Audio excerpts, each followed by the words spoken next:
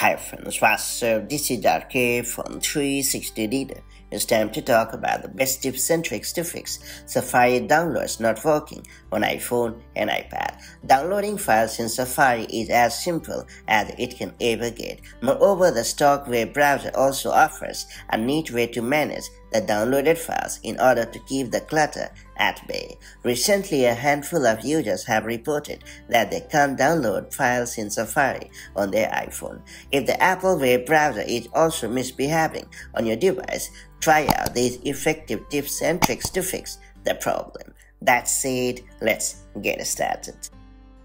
First and foremost, I would recommend you to turn on and off the airplane mode on your iPhone. If Safari is unable to download files due to a sluggish internet connection, there is a good chance that the airplane mode trick can help you fix the problem. Just swipe down from the top right corner of the screen and then tap on the airplane mode icon. Now wait for a few seconds and then hit the airplane mode icon to disable it.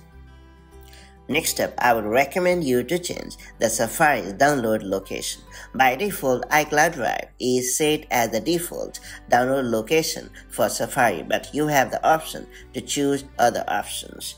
To get it done, open the Settings app on your iPhone or iPad. Now scroll down and select Safari. Then tap on Downloads.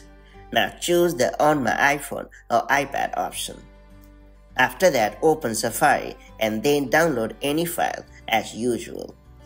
Once the file has been downloaded, you should see a tiny download arrow at the bottom.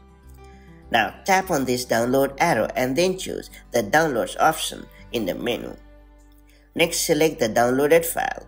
Then tap on the share icon and choose the desired medium to share the file.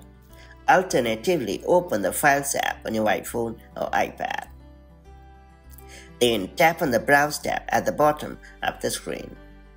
Then tap on Downloads. Next up, find your downloaded file and then share it as usual. And now it's time to reboot your iPhone. Should the Safari downloads issue is due to a minor software glitch, rebooting the device can let you fix it.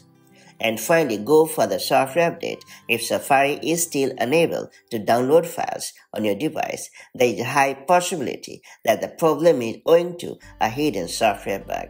To do so, open the Settings app on your iPhone or iPad. Now tap on General.